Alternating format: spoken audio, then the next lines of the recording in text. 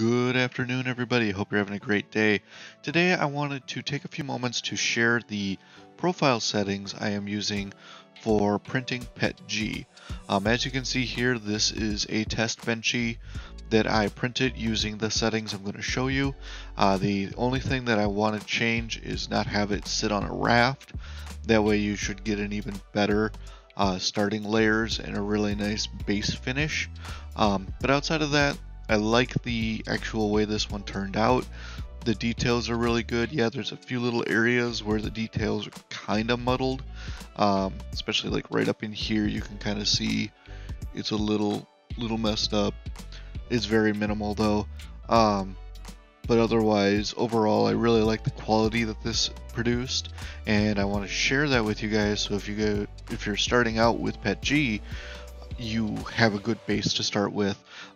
This was printed on an Ender 3 Pro that is virtually stock. The only thing I changed on it was the bed springs.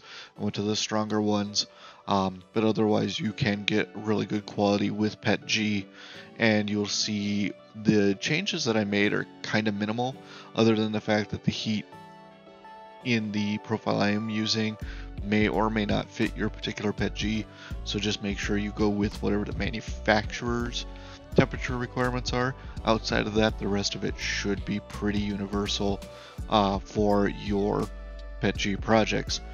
Give me a moment here. I'm going to get those pulled up and we'll discuss that further. Alright, so I wanted to compare standard Cura settings for PETG versus my PETG profile.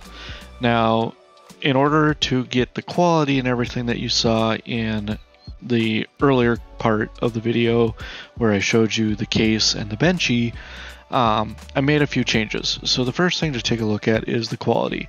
Now, to be honest, I ran them both at standard quality, 0.2 millimeter. I didn't make any changes to this, so the quality stays the same. The next part was the shell, and in all honesty, I didn't make any changes. Now, if you want to make changes, obviously I would only recommend changing the wall line count to make your prints stronger. Too many though, and it starts to get really thick, and that slows your machine down and everything, especially because later on you're going to see why the quality I get is the way it is. But yeah, I didn't make any changes to this. That's the only thing I would change if I made any changes. But continuing down the list here, we're going to take a look at Infill. I didn't make any changes to the Infill as well. I didn't tweak any of these settings. Now Infill, again, that's your judge on what you're printing. I left it at 20% and I get really good prints. But you know, it's all based on what you're printing and what your structural needs are. For the material, this is where I made some changes. For some reason, Cura wants to run PETG at 215. The PETG I'm running is it's Inland brand from Micro Center, which according to the label prints at 225 to 240. I put it right in the middle at 235.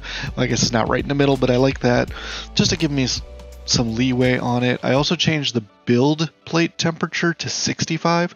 For some reason, when I ran it at 70, the object got stuck really tight to my build surface, and I'm running just the standard Ender 3 Pro with the magnetic bed, and I don't know why it got stuck like that, but I kind of cleaned it up by going to 65 degrees. Now, where I made some real changes, and this is the same thing you'll have seen in my TPU video, is the speed. I slowed it way down. And the reason I did this is, for some reason, I got a lot better quality, very smooth looking body for PETG. Again, not all these settings will work for everybody. Some people might have different machines that can run at different speeds.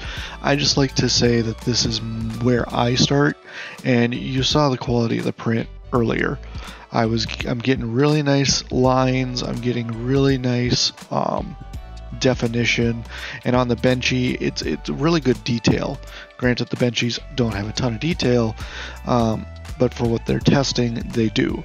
And I just think that it's a perfect speed for it. Yes, it's going to take longer to print.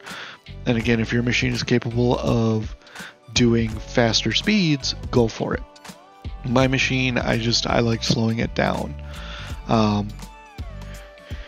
It just seems to produce an overall better print. And the same thing with the TPU, as we did in my previous video when I shared my build or my print profile for that. Cooling wise, everything is the same.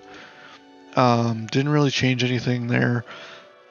Some people can experiment with different fan speeds and stuff like that. I just like running it at full bore. And then for build plate adhesion, now I did test 3 different build plates. I tried skirt and I seemed to not get as good a test. Now maybe it was before I got the profile tuned and I could run it again. I'm running it as a raft. The raft seems to work really well, and it does great for the benchy. It also does great for the NVIDIA Jetson case I showed you earlier in the video. Granted that the NVIDIA Jetson case has some strange like look to it. I don't know why that's doing that, but the rest of it looks pretty nice. I also did try it with a skirt, or not a skirt, excuse me, a brim. The brim works. It is tight and hard to cut off. I did that on my other benchy and it worked, but like I say, I think the raft gives me the best benchy. It may not give me the best bottom finish, and if you can make the bottom finish better, please share the tweaks you do to the profile, because I'd really like to make my PETG so much better. Again, I just want to use this as a starting off point. I think a lot of people are going to enjoy this, but you know, you got to start somewhere, and I've been playing with PETG for a while, and I really want to get PETG working really well on my machines, and especially for Ender 3s, being able to do multiple materials is quite amazing. I am going to do more 3D printing videos. I've got some cool 3D printing projects coming up, so I hope you guys enjoy that. If you like this video, please remember to like and subscribe. If you have any questions or comments, make sure to put them in the comments below, as well as I did share this profile, and you can click on the link in the description to download it. This profile, I think, is a great starting point for people who are working with PETG for the first time. It is not a tuned profile. I hope that as people use it, they tune it better and then they share it back. If you are working with TPU, I have my TPU video in the description as well, and that will walk you through kind of the same idea I did here with TPU and the changes I made there to get a really good quality TPU print. Until next time, have a great night.